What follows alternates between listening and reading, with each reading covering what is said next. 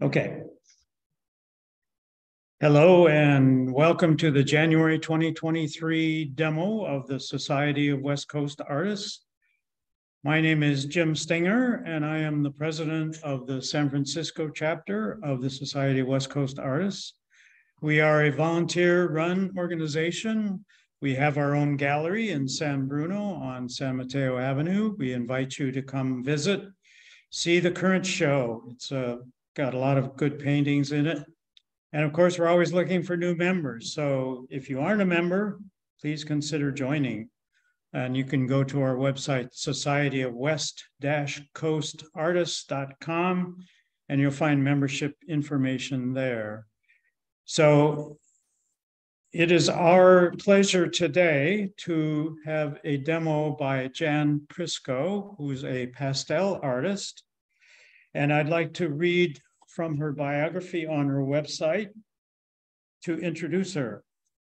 I create paintings of California in oil and pastel, and living on the San Francisco Peninsula provides me with so many beautiful options to paint.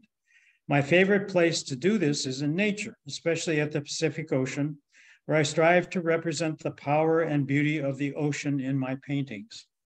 I am a little addicted, frankly, to painting the drama of waves and the healing, cleansing connection that the ocean provides to us.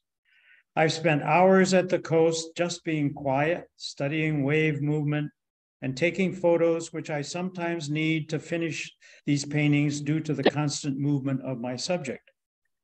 My collectors have told me that when they look at my wave paintings, they can feel the ocean air and the sound of the waves crashing.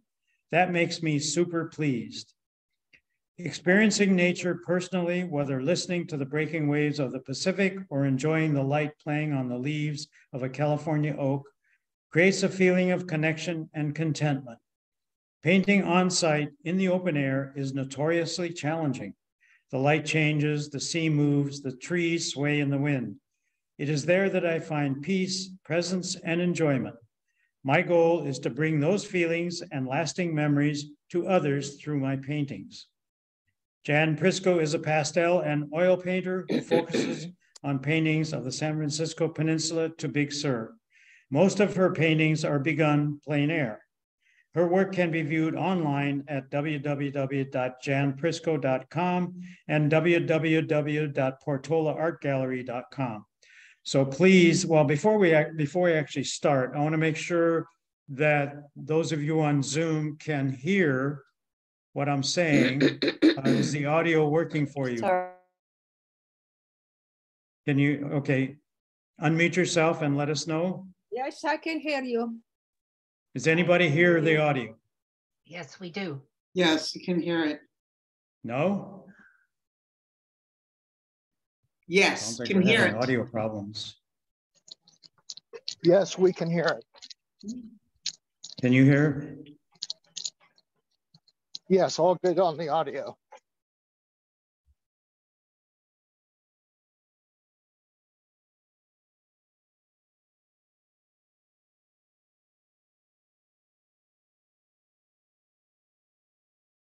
Now?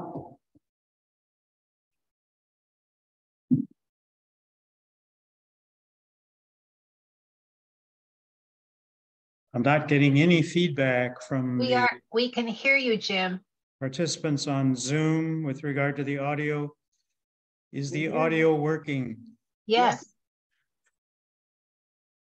Have something in chat. Let's check that.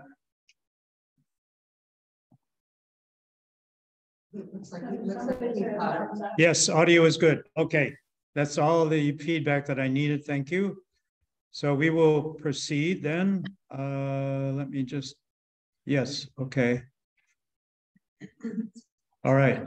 So I'd like to present Jan Prisco for her demo. Thank you so much, Jan. Thank you. And hopefully you can all hear me. I'm Jan. Camera is over there. Yes, there you go. Now you got it. I've been working in pastels for about 12 or 13 years, and I really enjoy it very much.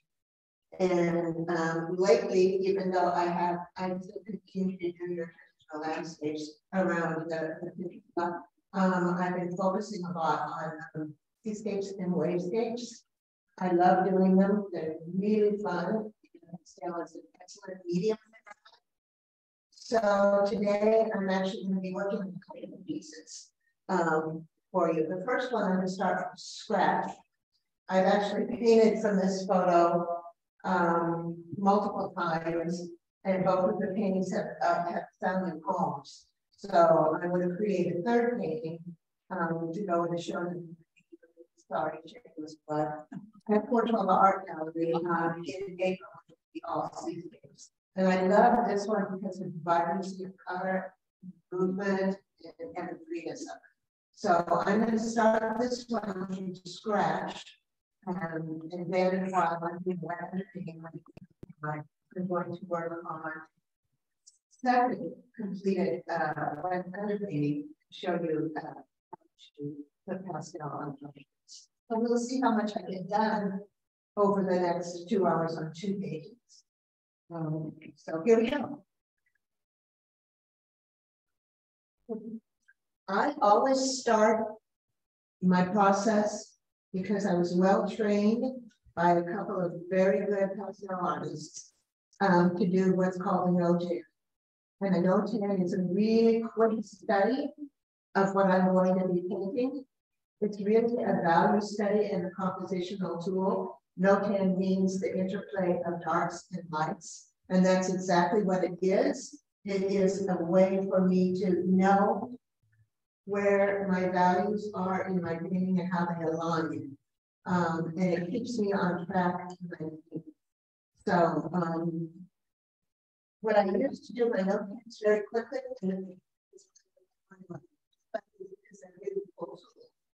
They're Tombow pens. If none of you have ever used a Tombow pen, they're wonderful. I've got 3 different values here in grayscales and black, which allows me to capture, along with the white of the paper, to capture 4 values in a painting, which is just about as many values as you really should have for a successful painting. One side allows you, one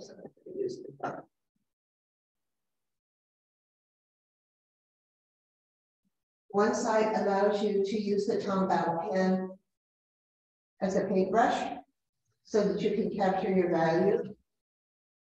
If you like to do more complete sketches before you start painting, if the other side functions as a more pointed pencil, so you can get more details into your sketch before you start your painting.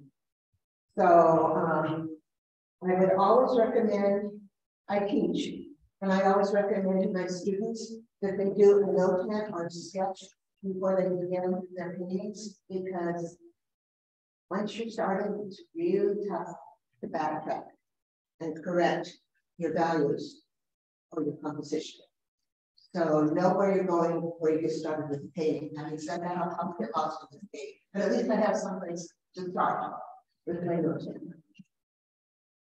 Pastels, typically you start with, as in any other type of painting, with your largest shade. And I start with my darkest colors because it's very, very difficult to go darker once you've got pastel on your paper. Much easier to go lighter and much less chance of creating red when you go from dark to light on your papers. So it's very similar to oil painting in that way. The matter that overall it is similar to oil painting, more so than watercolors. So I'm going to go ahead and start. I've got my pastel box here and it's organized by values, my darkest darks, and my tints down in this corner, and then my basic color structures. What I love about this wave painting, the wave is coming forward to us and is backlit.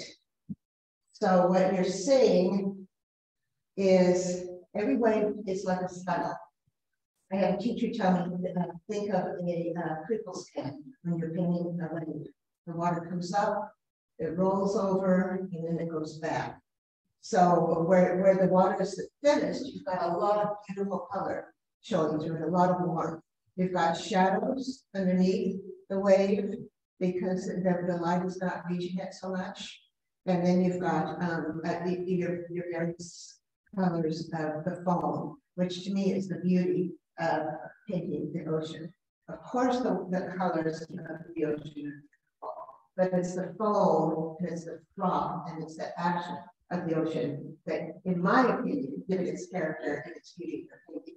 And it also gives each wave a real individuality, which is good because you can paint whatever you want. Nobody can tell you that your painting is wrong, that a wave doesn't look that way, because the wave never stays still, never stands still.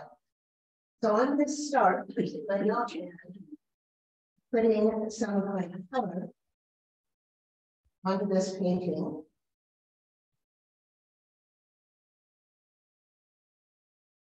I might have to write this piece. Here, that's the color.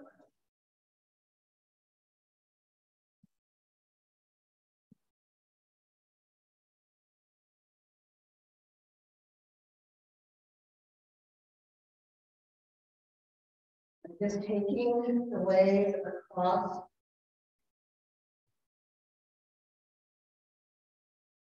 my paper. I'm working on UART sanded paper.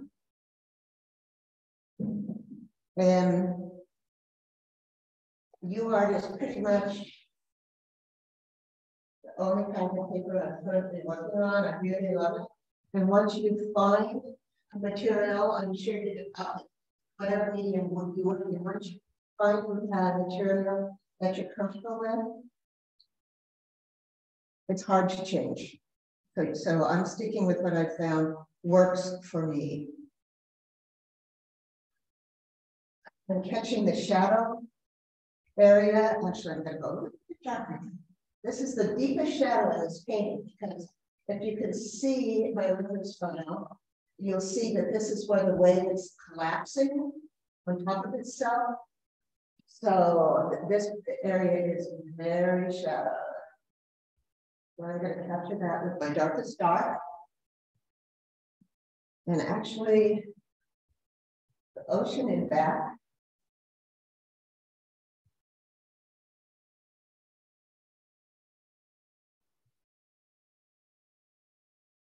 Just going to get the right value in. I'm not going to worry too much about the exact color, but I want to get my value in. Any questions are welcome. Did you say what grit you had on the paper? It's 320, which is about a medium grit. The shadowiness part of the collapsing wave are also in shadow, so that goes in a deeper dark blue here.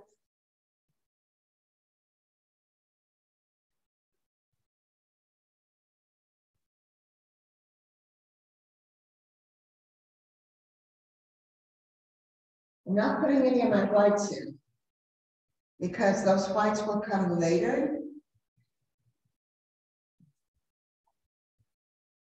What I have to do, I'm trying to avoid it here, is have space, space, and space in a painting. So I'm working on space, space, and space. So I'm working on very hard not to do that here. Paint.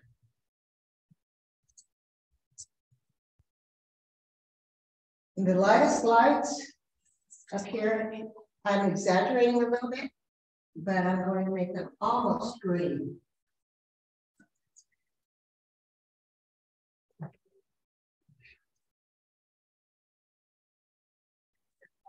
Most light. And I kind of like this color, so I'm going to go a little bit about the phone.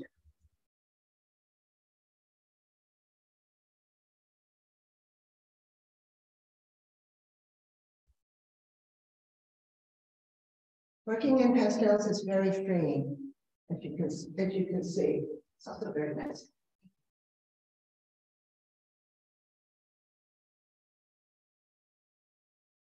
So I'm going to step back, which is, I like what this photo does in the corners. This photo grays in the corners, which pulls you into the painting. So I'm going to introduce some of that gray down here. There's a term for that, but I've forgotten what it is.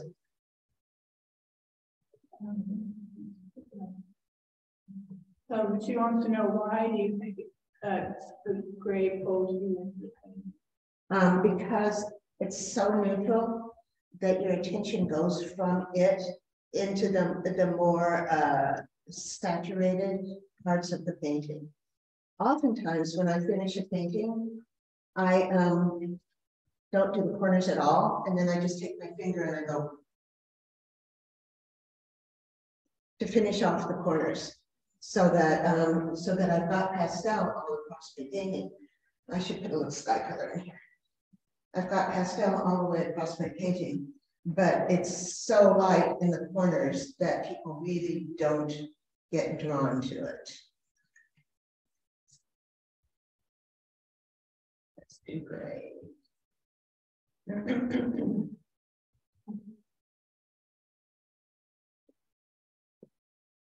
I'm using 100% soft pastels. These are my newest purchase. They're called Blue something. I get all my pastels from Dakota Pastels online, because it's really hard to find good pastels in stores because they're so pickable.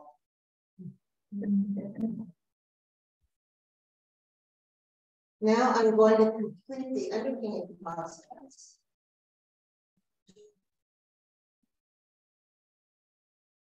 I'm using denatured alcohol because it dries quickly. And I'm using a brush that I don't care about. So I'm dipping the brush into denatured alcohol. And this is going to attach the color to the painting. Starting with the lightest ones, because the brush is going to get a little contaminated with color. And the colors that I've captured on here are a little bit darker than what the final painting is going to be. Because what I've learned, you learn from your mistakes when you paint, right? What I've learned over the years is it's really easy to lose those beautiful darks in a painting.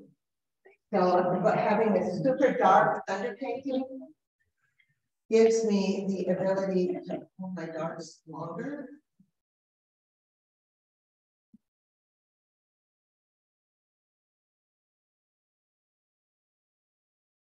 That's fun. It doesn't look like very well, because what I'm giving myself is a wonderful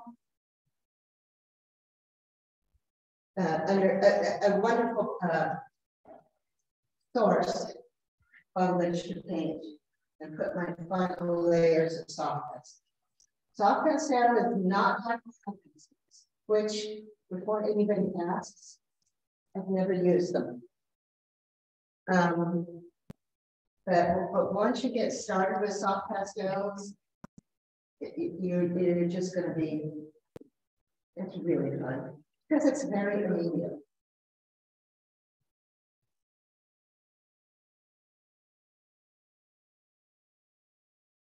So this is the, I call this kind of the calm and historic, because all of the movement is going to show up with my final layer of pastel. What I'm trying to do in this step, and I actually, it's tough with this because the wave is coming straight at you. If it were going sideways, I would be creating my strokes to go the same way that the wave is going. But this wave is coming straight out, so I'm pretty much not doing that. And I'm also not worried about the funky stuff underneath because it will get covered up with all the foam. Jan, we have a question in chat. What kind of liquid is she using now? Denatured alcohol, which is, it's basically running alcohol. You can use vodka, you can use water, you can use turp, there's all kinds of options. What you're after, sorry, I keep forgetting what the camera is. What you're after is something that will dry relatively quickly, and it will plein air, not so much in a room like this. So that you're going to have your underpainting colors affixed for your painting.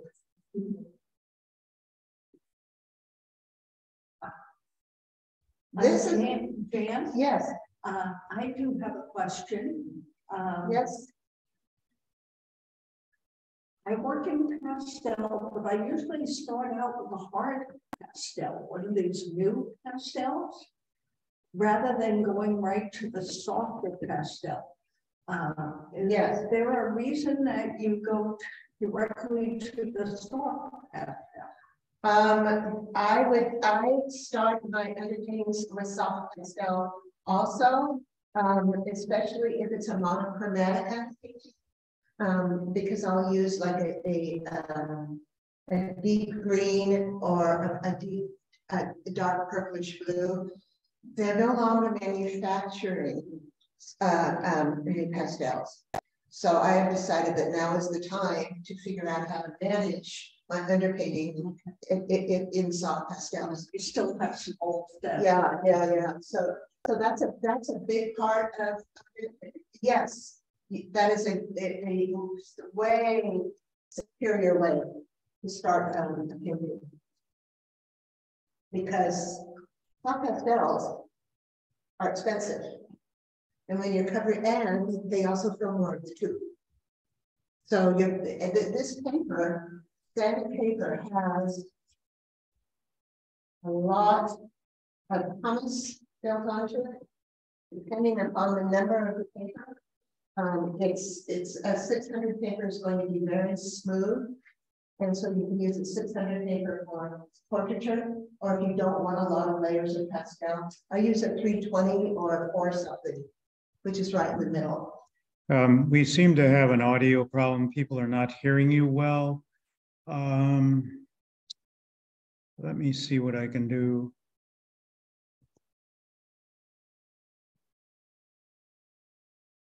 Oh, select the camera. No, I don't want to do that.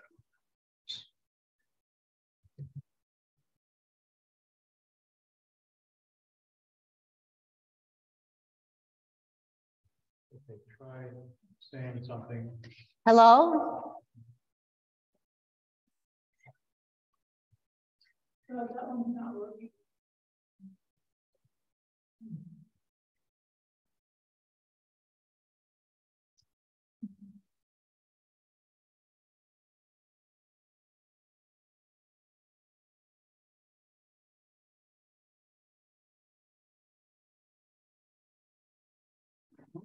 So she's not. Try again. Hello?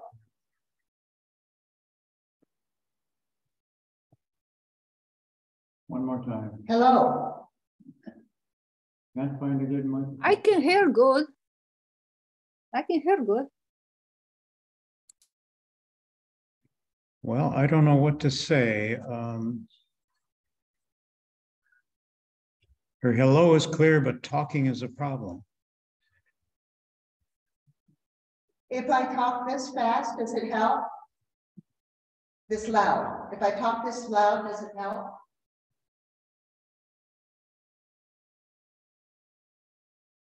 Yes, right now it does help. Okay, well, let's continue then and see how it goes. Okay. Okay.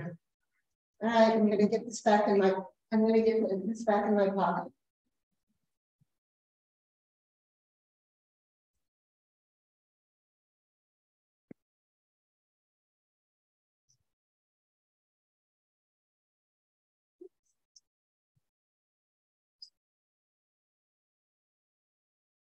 So this is the underpainting for this painting.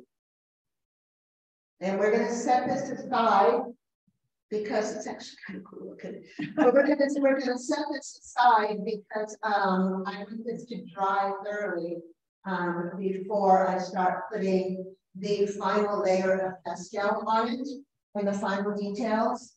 But basically I've gone, and we discussed, I've got the big shapes on here, and basically the colors and values that are going to be in the painting may be a little bit on the dark side because I tend to do that so that I don't lose the darks in my paintings. So I'm setting these down.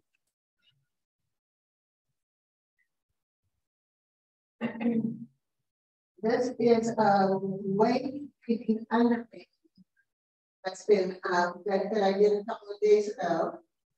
It's dry, so it's ready to have the final layer. That's almost dry. The final layer of pastel. So we're going to play with this now. So will that not be ready to work on today? I think it should. You don't have a hairdryer, do you? Oh, we don't, do we? This,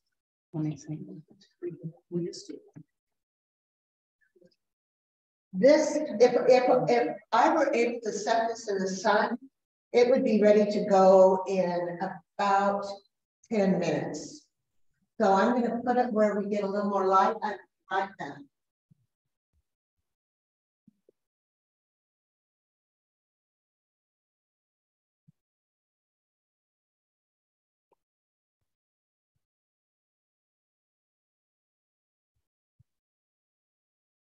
This is actually a detail of this photograph that I'm going to be painting from. Camera's over there. Thank you. Working with Seascapes, that you can get the big picture and then you can zero in on what makes you exciting. So what I found is a spot on this wave that's got the difference between darks and lights and the way it's collapsing on itself to make for a very dynamic scene. So that's what I'm going to be working on. I'll show you on my iPad.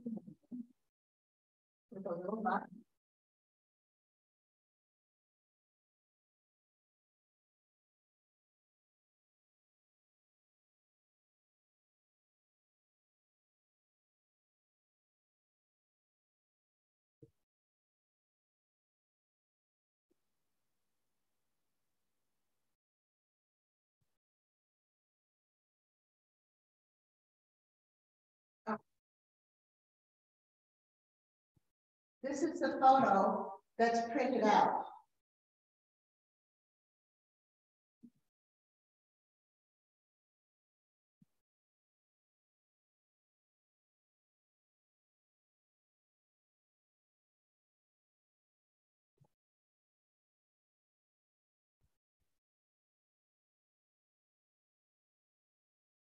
This is the portion that I'm going to paint. It's a very small part of this larger incoming wave. It's the portion right there. And the reason I like it so much is because you've got those strong changes of value and strong movement as the wave collapses over itself and creates the foam and rushes towards the sand. So this is the no-tan that I created to guide myself in completing this painting. And if you work with no-tans and if you have a lot of photos on your iPad or your reference photo tool, I always, especially because there's Seascapes and wave pictures, I always put the date and the time that's on the photograph. Because I must tell you, if I'm looking for my reference photo among like 100 to 200 pictures of waves that all look alike when you're pen and try to find a picture, you're happy that you captured the exact details of what you snapped the photo of your reference page. So because we're having a bit of difficulty with audio, I'm probably not going to talk a lot for the next few minutes while I add my soft pastel to this painting, but please send in your questions while I Okay, Jan, I think you need to use, do you have the microphone attached? Yes. Okay. All right, they're saying it's creating some static. Not sure what that is from, but okay, well. Hello? We continue to have audio problems. Well, keep on going and we'll address problems as they arise.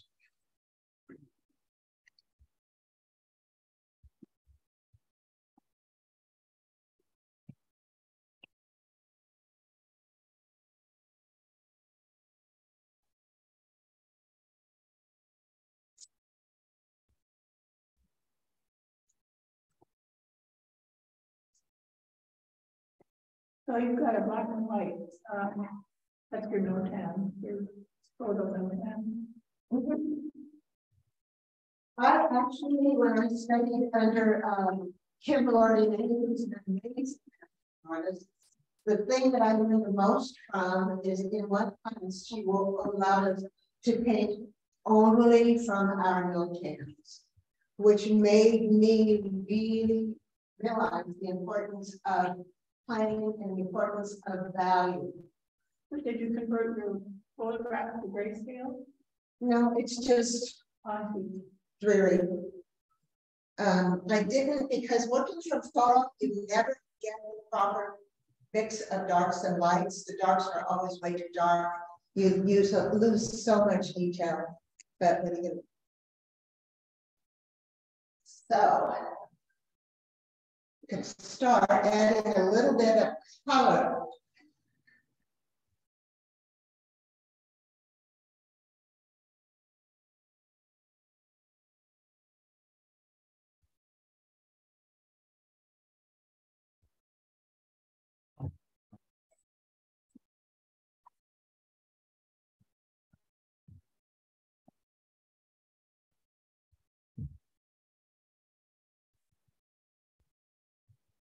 The one time when I don't dark colors is when I'm getting the highlights in early in the sky, because your sky impacts everything else value-wise and in your painting.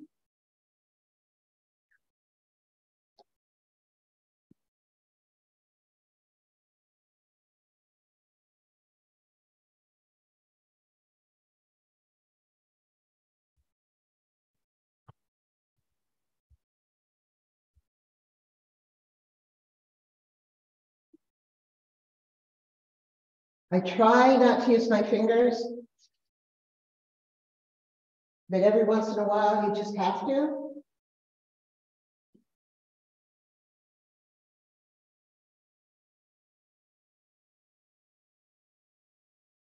Pastel, it can be applied very lightly. The one thing that new students do is apply too much pastel at the beginning of their paintings, which causes the paintings to you saturate very, very quickly your paper.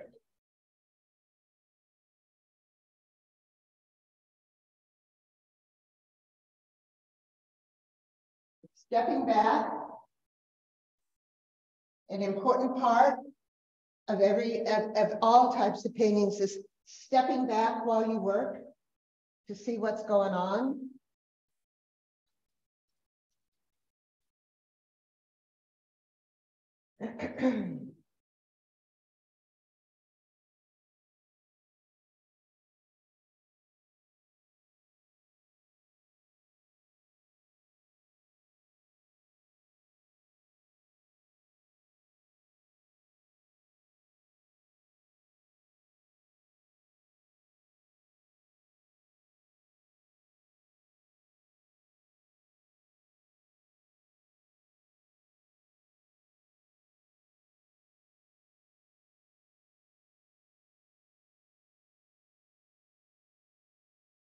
Working for darks to lights, always.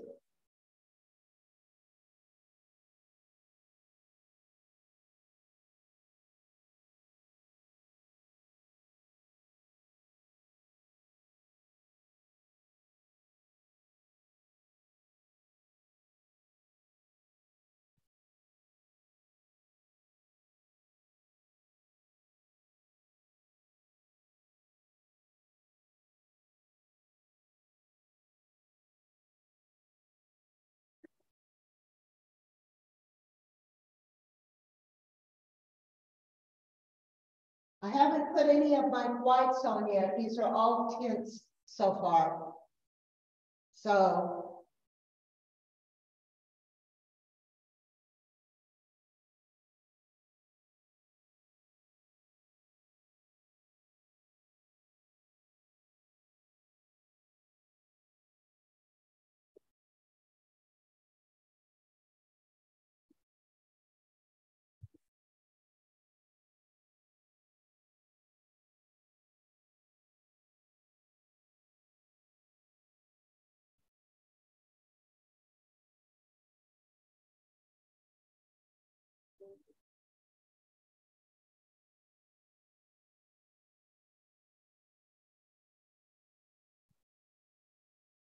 I try not to use my fingers, but sometimes you just can't resist.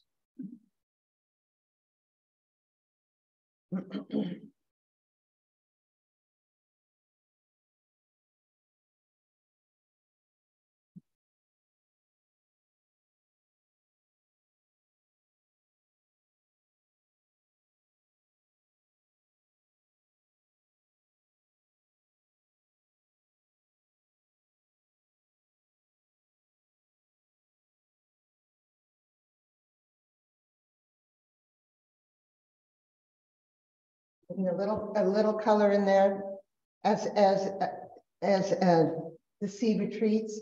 I want to make sure that I soften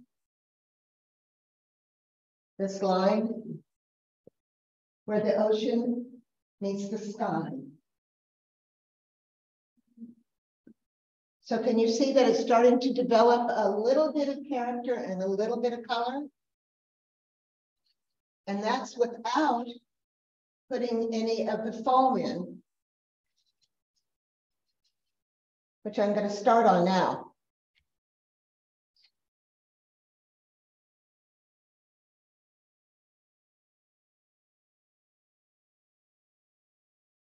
I'm looking for ways for the foam to pull me into my painting.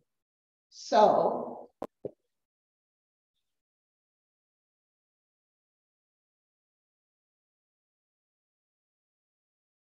maybe go a little bluer here.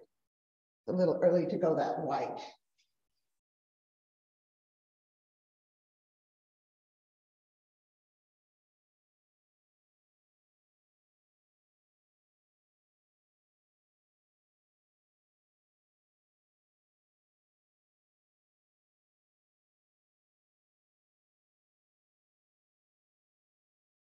Backing away, I want to see what's going on with my painting.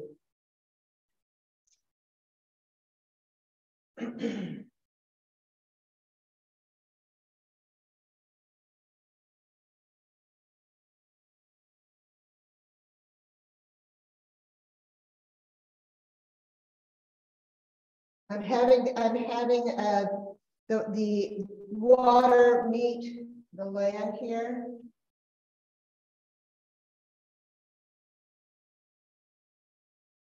So I'm capturing the movement and the volume of where the water is meeting the land.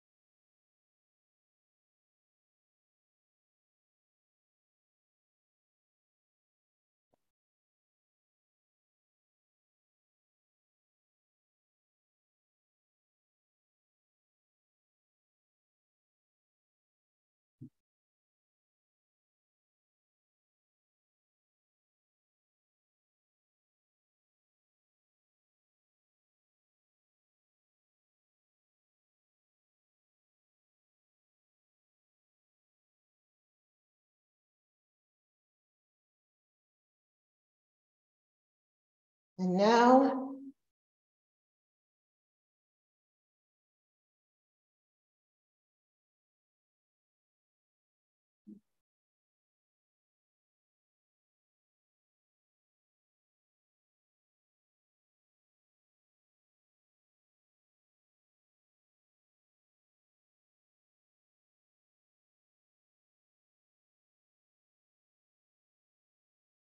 this is actually ahead of time.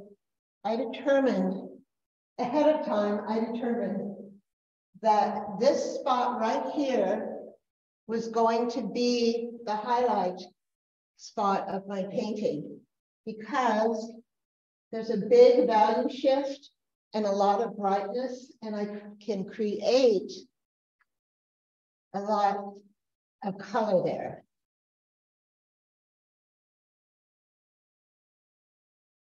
I'm going to soften this a little bit with my brush.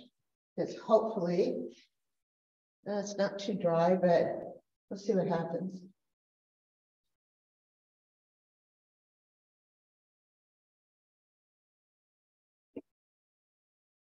All kinds of techniques you can use to capture the beauty of the water as it's falling.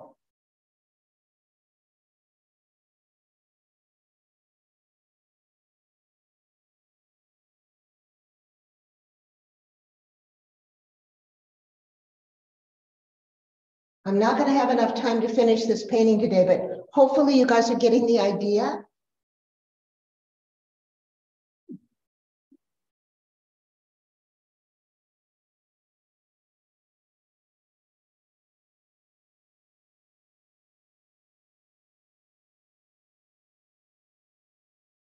I also want to make sure that my viewers know, when they look at my painting, that water has volume, which means where it's touching the ground here, I've got broken lines to reflect that it's moving and hitting the sand.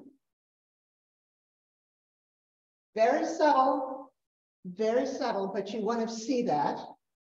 And a little blue there. Actually, I want to make this, I want to make this more interesting.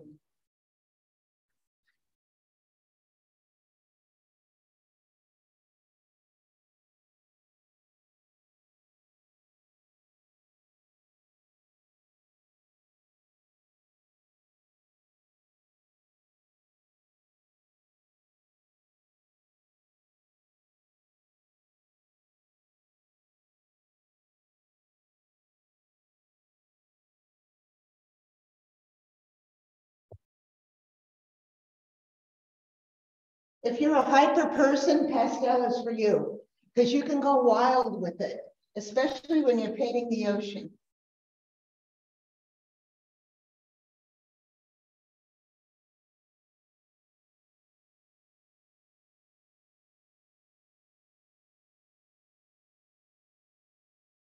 Stepping back.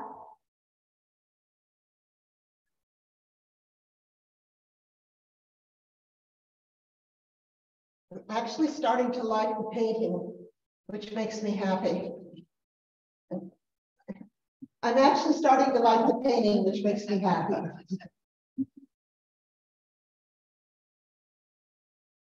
There's all kinds of ways to treat the detail. Some people use a toothbrush loaded up with white pastel and flick it on just like you do in watercolor painting. I don't like that. I don't do it, but lots of people do. And they get a great effect. I like the challenge of getting that same effect with the edge of my Terry Ludwig pastels, which have sharp edges. They're square pastels. So you can create a straight line, you can create little dots of foam. They're wonderful.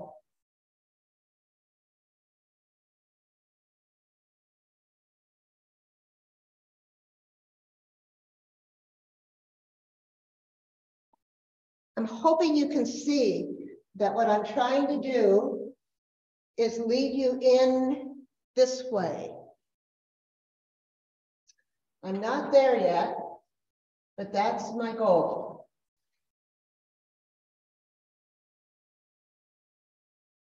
That's too light. So let me take that out.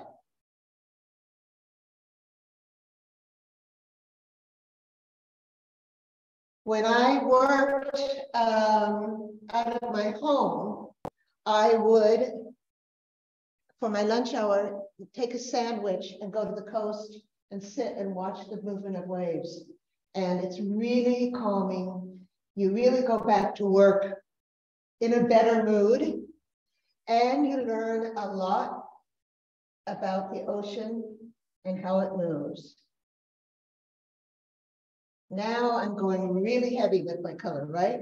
Because the water is thicker down here. I see that in my photo. And I'm going a little warmer with my values. So the painting is starting to heat up.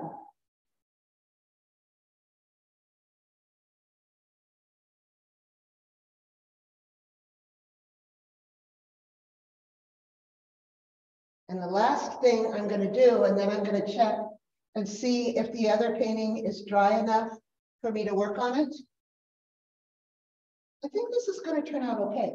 I need something that's got a little bit of red or warm in it, which is why I like to put a little bit of sand in all of my seascapes when I can.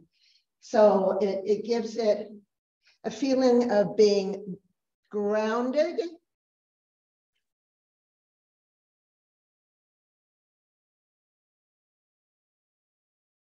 It gives me someplace to put my name. And it gives you that little bit of warmth that all seascapes need. And I'll work on other ways to get more warmth into this painting later, because I'll putz around with it and have a lot of fun with it. I really, if you can't tell, I really love doing this. And let's see, something else I should do before. Happy with this yet.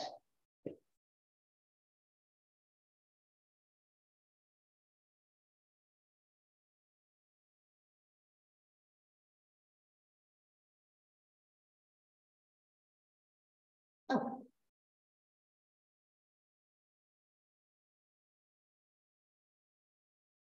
Working with your fingers is a bad thing. I try very hard not to, but sometimes you just gotta do what you gotta do. So hopefully you can see how quickly you can develop with a strong underpainting.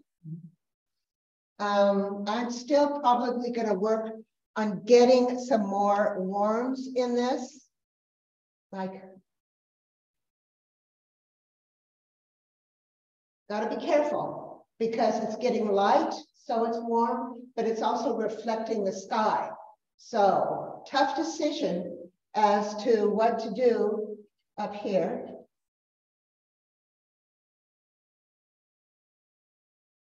Oh, and I also want to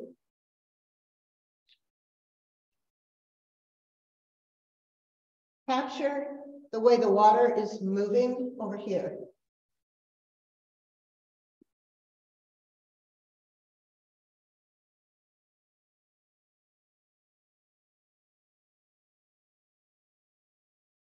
Oh, can't get into that shadow area.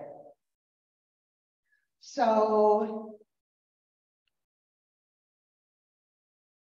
how long have I spent working on the soft pastel portion? So just one about 25 minutes. Yeah.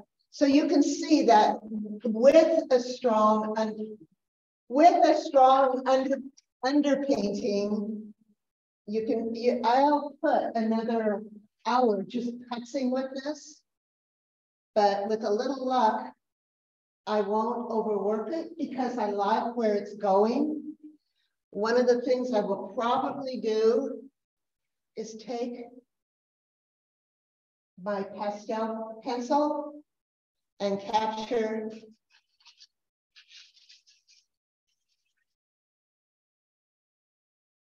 the fine pieces of foam. Can you talk about your pastel pencil?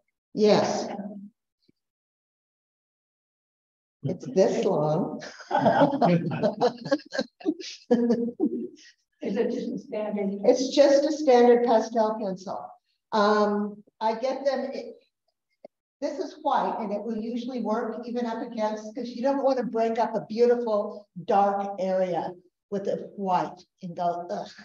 But because it's going into such a dark color, it's just a standard pastel pencil, a general pastel pencil or whatever, cheap, because they don't last long when you're working on. You need to spin around. Huh? Yeah. There you go.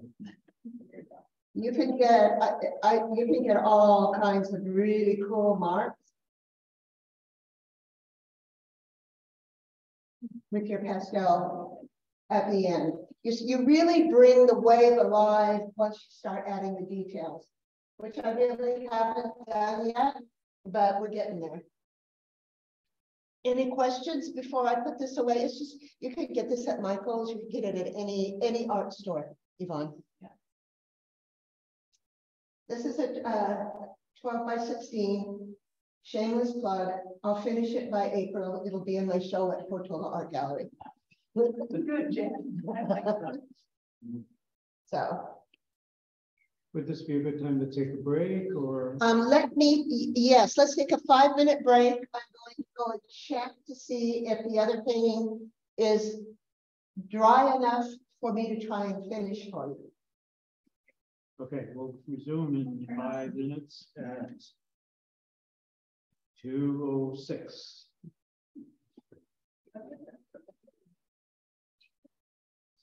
Oh, yes.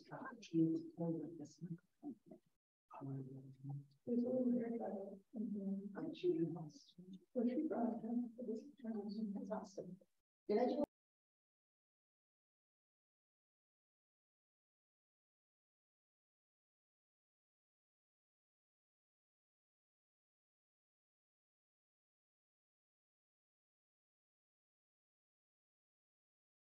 Okay, now go. So some of the people that are here at the demo live have mentioned to me that I've told you 3 times not to use your finger, maybe 4 times, but I haven't told you why. When you use your finger, it crushes the pastel into the paper in a way that basically crushes the little air bubbles that are in the pastel sticks, which are pure color with a little bit of binder. So the pastels lose their vibrancy if this is the way you choose to finish your paintings. There are instances where I just have to do it, like softening the line where the sky meets the water. You don't want that to be that horizon line. You don't want it to be too stark.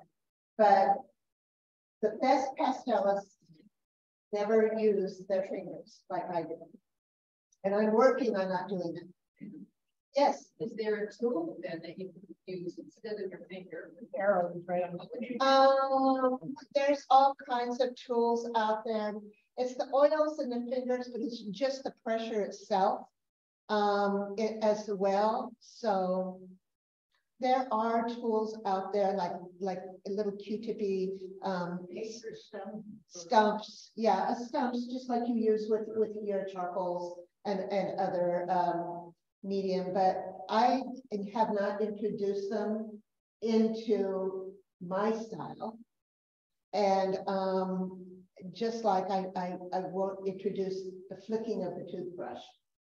It's just part of my choices as an artist. So, okay. This painting is all about energy. So what I'm going to capture here is this wave moving towards us.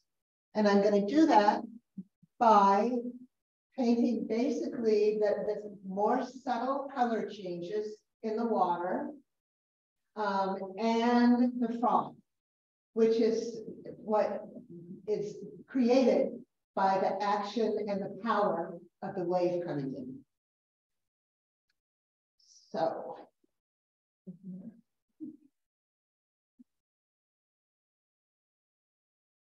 This painting, other than the froth, is done almost. That's the power of a strong underpainting. So, I'm going to be quiet for a minute.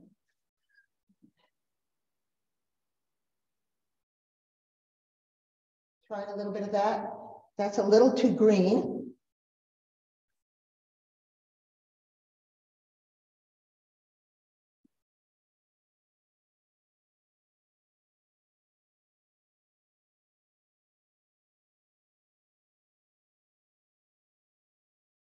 I want it warm, but I don't want it green. So.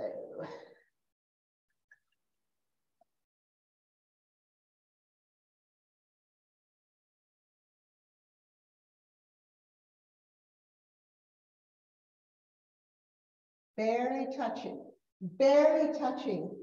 Pastel, soft pastel goes on super fast and super easily.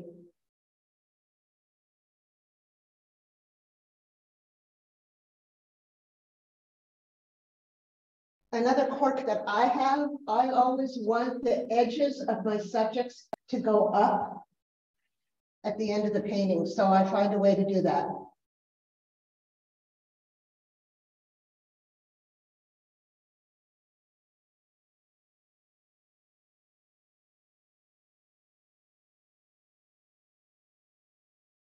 Stepping back, I see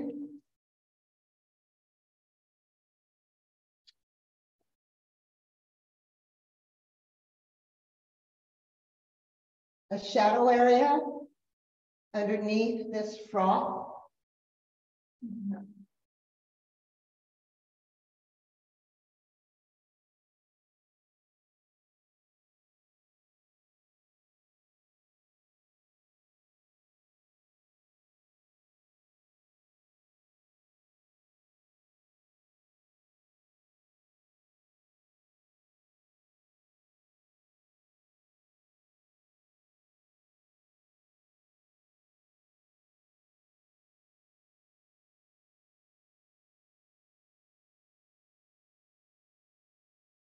Barely touching. I'm going to need to reinforce this dark here for contrast, because this is my focal point. Believe it or not, well, actually, maybe I won't make it my focal point because there's so much going on over there. But if it were, I'd make sure that I haven't lost my darks under there.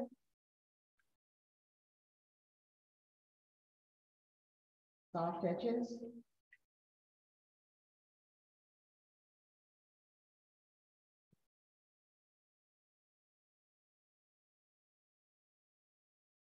As an instructor, I often get asked, how many pastels do you need to get started? The minimum is about 100. And then you'll want to go from there.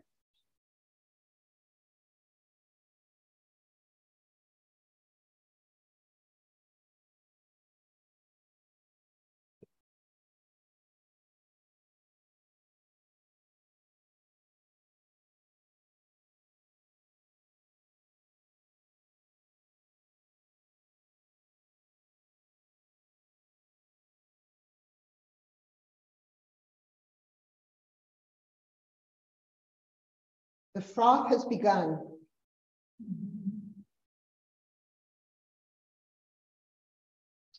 Oh, what I need to do is finish my ocean first.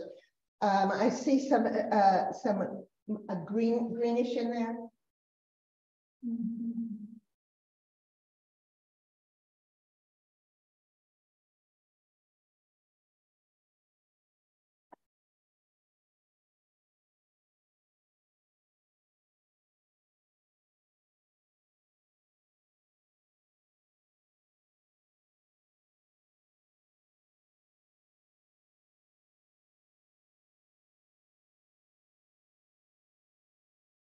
Don't want to overdo it too much.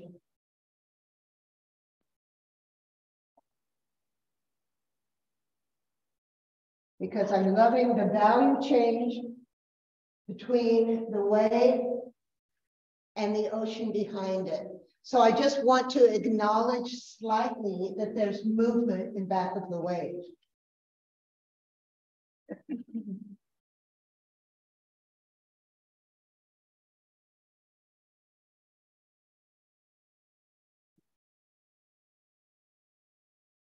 Very softly, I'm gonna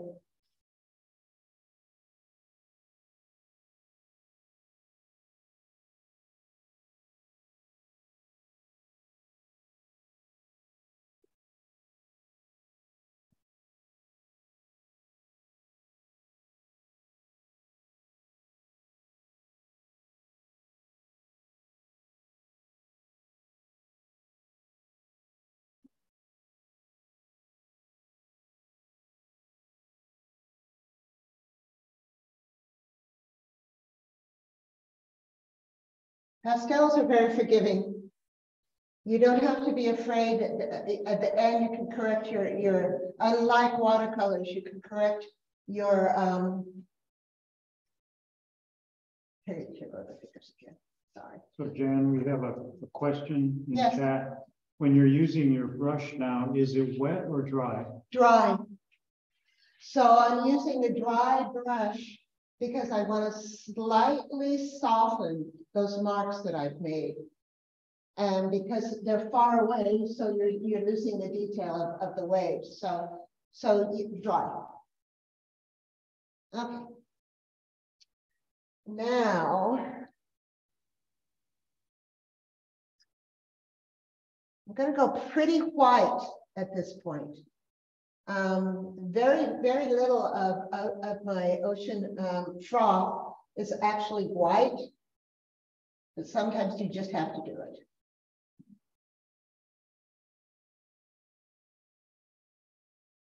Starting over here.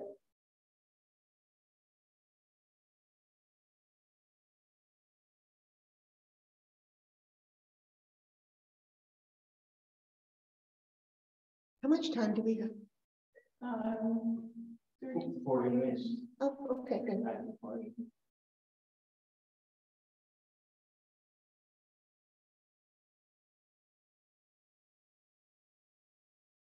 Just starting to get some excitement going in here, right?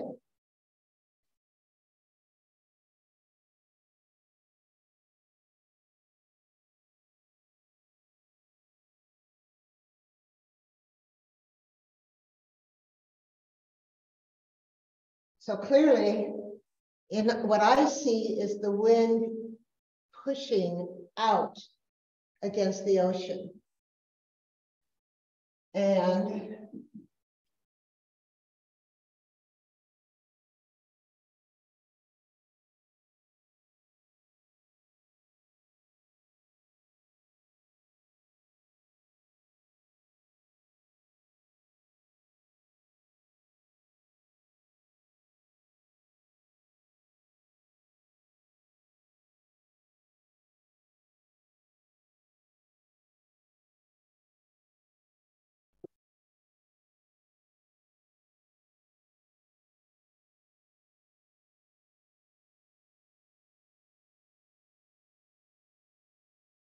again, I'll get this painting home and I will work on it probably, just have fun with it and putz around with it for a half an hour or so before I photograph it and put it in a plein air frame. So how many times are you going to break the horizon line there at any particular number? Smooth it, you mean? No. So you've got to go horizon line with the water. At this point in the painting, you can pretty much make everything up. So I don't know that there's any rules. I see it breaking here. I actually made the ocean a little deeper in the background than it is in the reference photo. So it's problematic to break it up too much unless I really move this, which I can do. move the froth up. The thing about painting an ocean picture is nobody can tell you you're wrong. I don't like that. That's so wrong. Dry brush.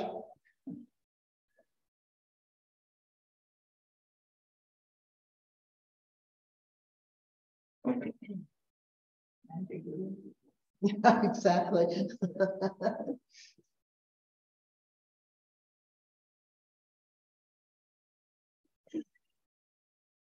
This photo has a really interesting lead-in mark in the foam right here, and I love that. So I'm going to try and capture that in my painting. You use the froth to move you around the painting. That's the coolest thing, in my opinion. So here we go.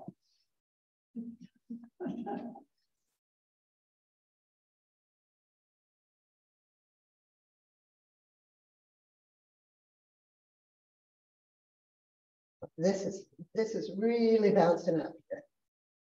Might have to go a little more blue.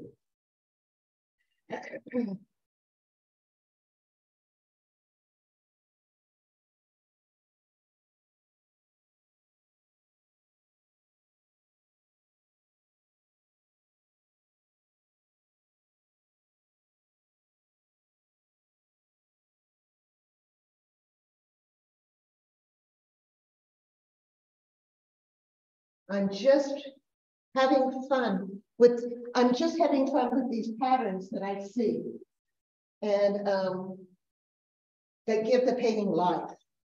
Again, much thicker down here.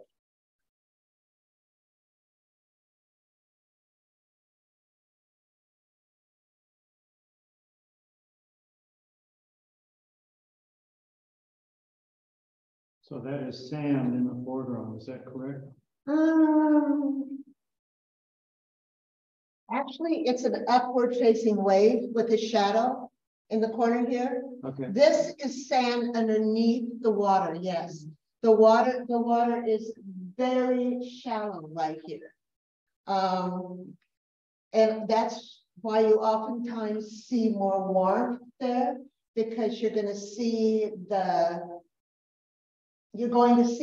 sand moving underneath the water and catching in the water. The water gets sand in it. So you gotta, studying waves is fun, but it's, you know.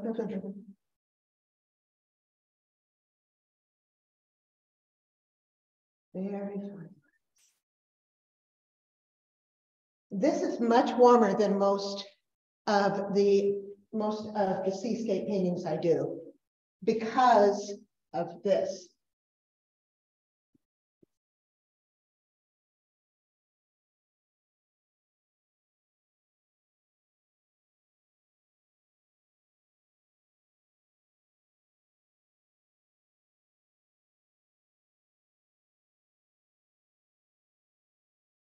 You're often going to see colors like this in the foam.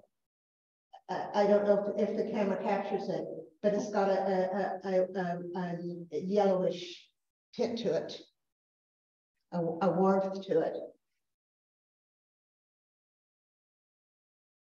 You also get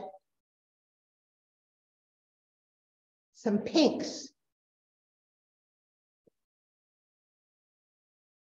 But I don't use a lot of pinks because they just feel just the tiniest bit much to me.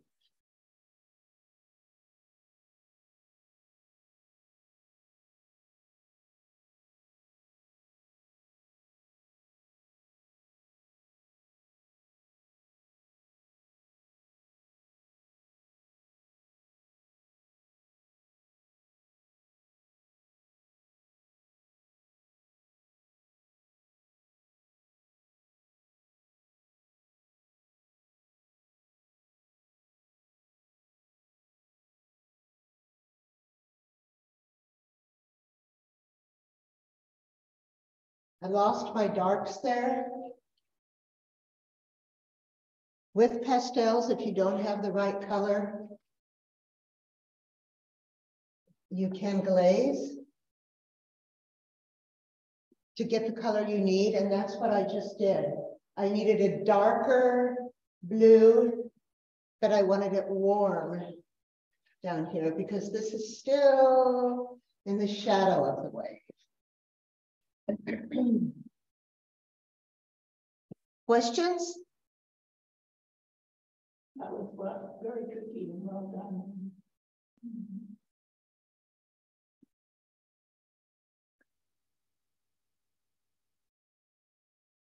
I try and repeat the colors as often as I can. Obviously, you get color harmony.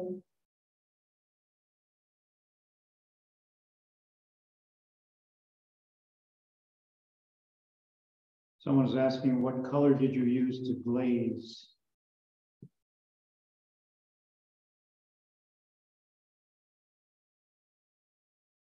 This is my blue that I put on to get more warmth. I glazed it with this. What color is this? Green. Green. Aqua. Aqua. Turquoise. Turquoise, yeah.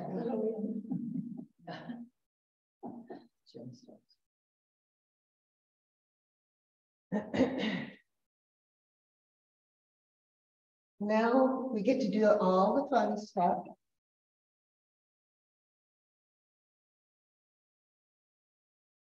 When you're doing waves, the more detail you can get in, the more, in my opinion, pleasing the painting.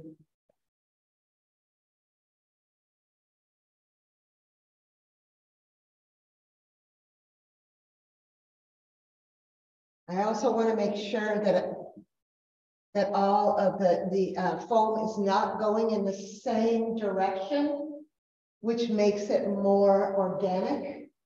So I'm making sure that right in here,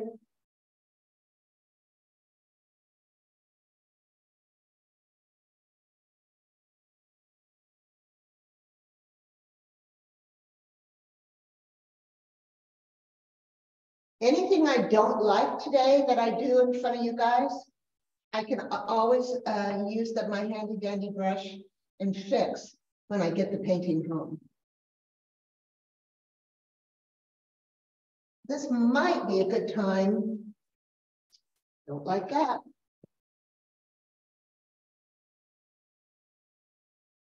I want to leave a little of it, but not all of it.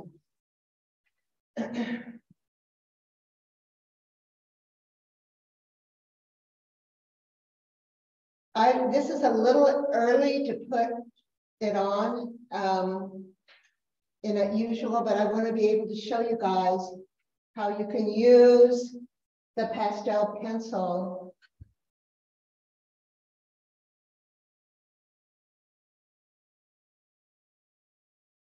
to create those subtle, dramatic pieces of froth that you want in there, but you don't want them to take over the painting like these will do when I'm done.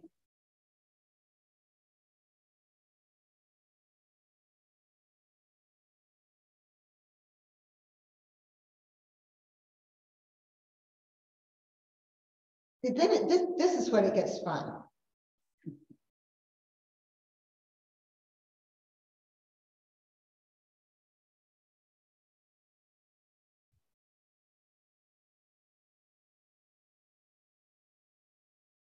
I really like this strong line through here. And it's thick because it's its own little mini piece of water coming in. So I need to make sure that I reflect that in the painting by showing it's got volume.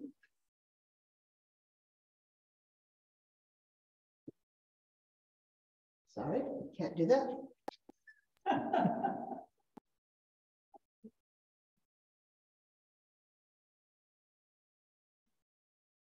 do that. Actually, that was not successful, but I think you saw what I was trying to do. I'll correct it at home.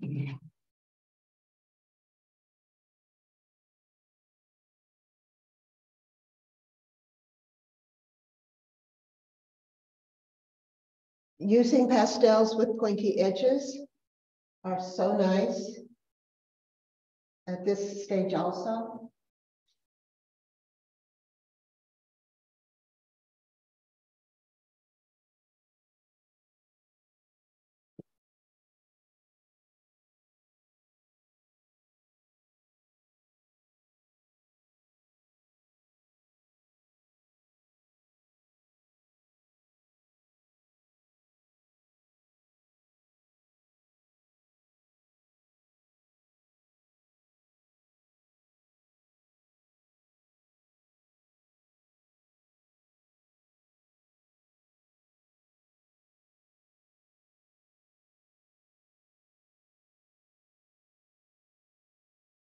Sometimes when I need to try out a color, I try it out here on the edge of the panel where you've got the white edge, which in order to frame these paintings, if you get back to paper, the only thing you really need to do is cut off that white edge if you're using standard sizes of frames.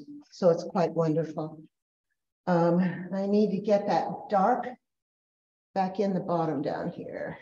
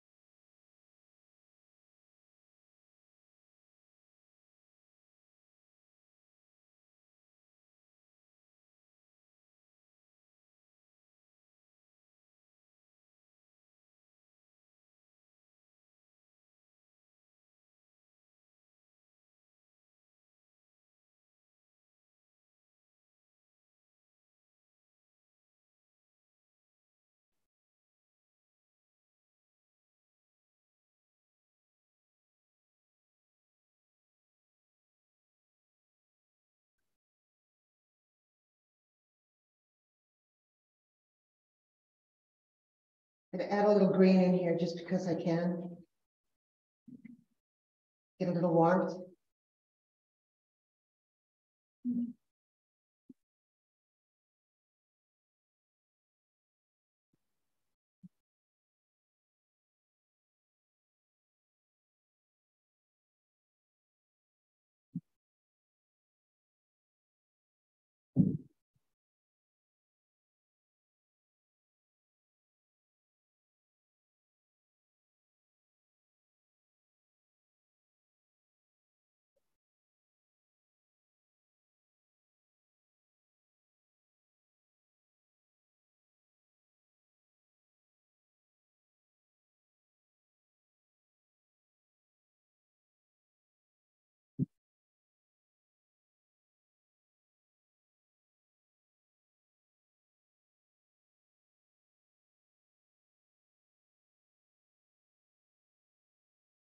You can see there's so much tooth still left in this wonderful paper that I can continue ad nauseum changing the colors where I want them to be more vibrant. And I see areas where I want them to be more vibrant.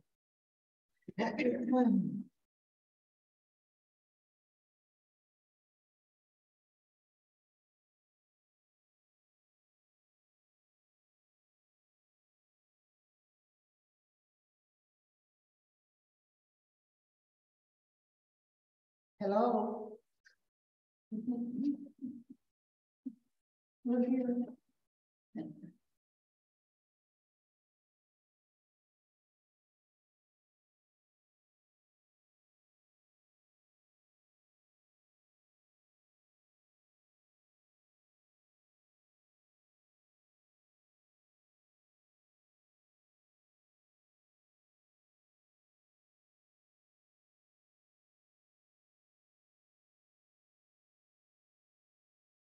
This is where this is where the toothbrush people would do their toothbrush work. And I'm not saying it's a wonderful technique, but I just don't want to do it.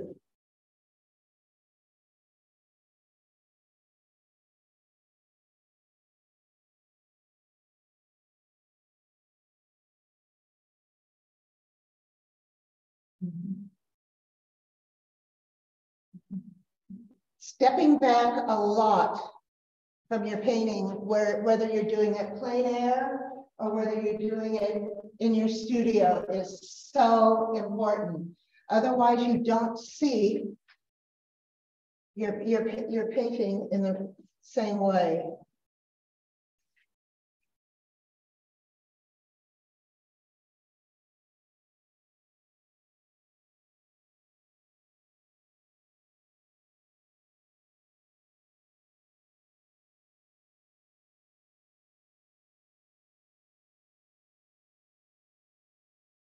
I want a little bit of that blue to show through there, so let's do that. See if we can get the blue to show through a little bit differently.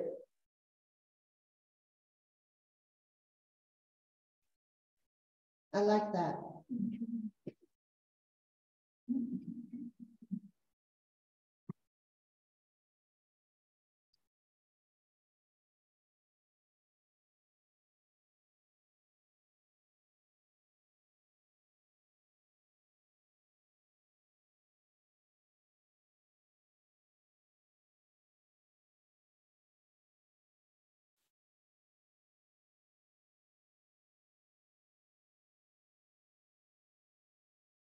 I don't like this because I've got a cross.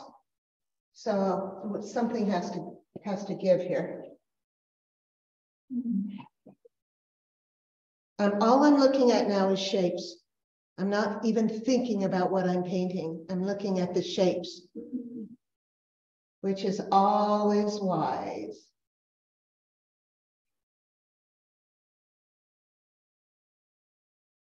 So hopefully you guys are getting the idea of how, in my opinion, pastels are a wonderful, wonderful medium for landscapes, seascapes, and wavescapes, because you can continue to layer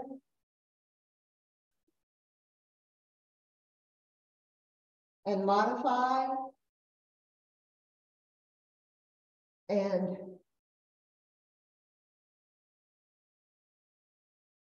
cool and warm. There's a really dark spot up there. I don't know why it's so dark, but I kind of like it. So I'm going to put it in and see if I leave it. I can always take it off if I don't like it later. I don't like it. So again, I'm going to lighten it by glazing.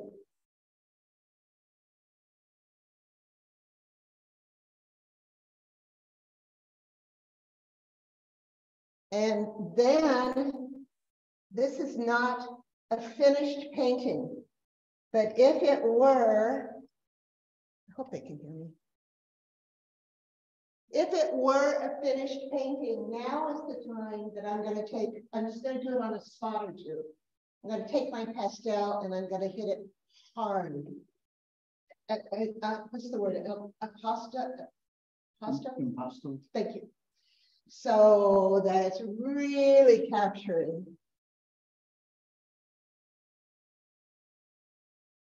So I want it whiter, super white.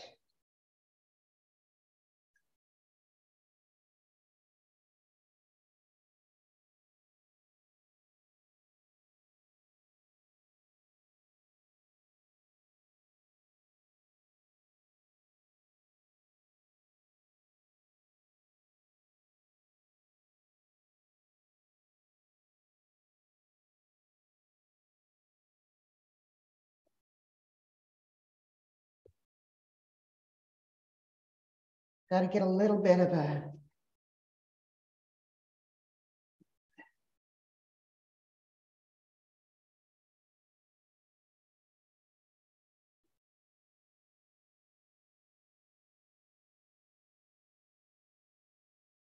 So I will continue to work on this painting at home. But you can see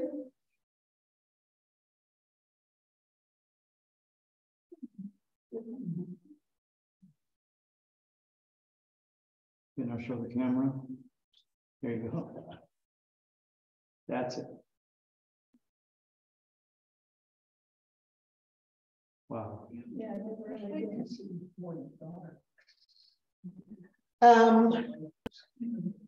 I feel as though this painting has lost a lot of its texture and darks, and I'm going to try and bring those back when I play with it at home.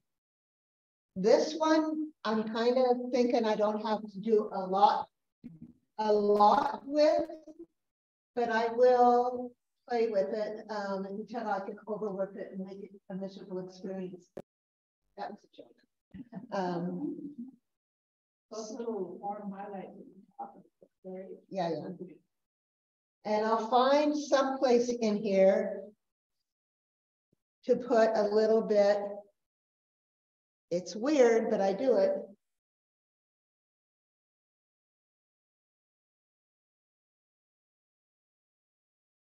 A little bit of red.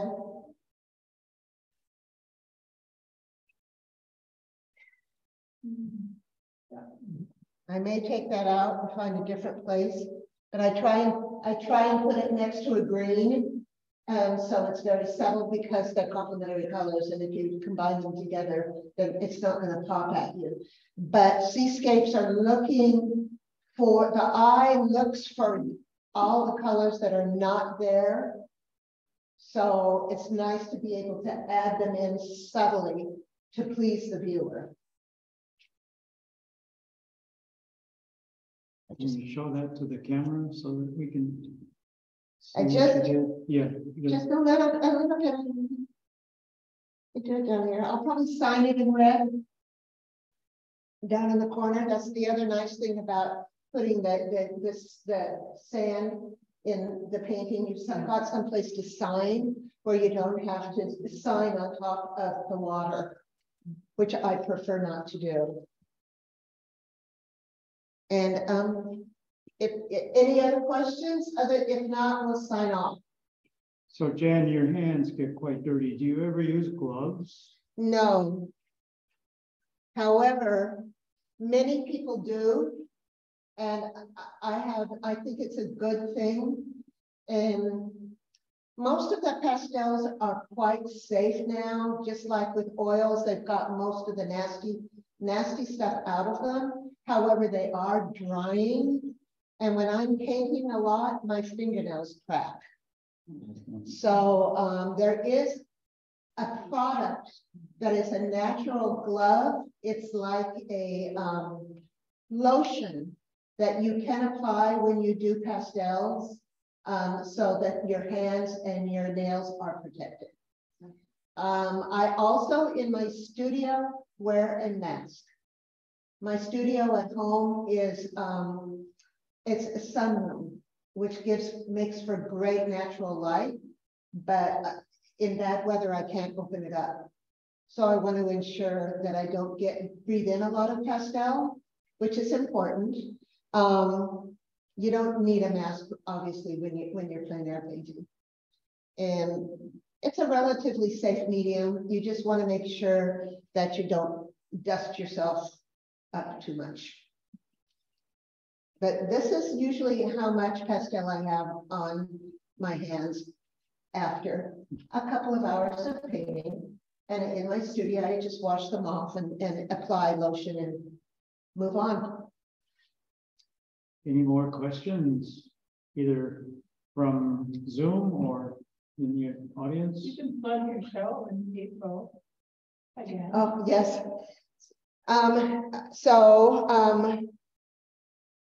Please check my website, or if you wish to know more about pastels,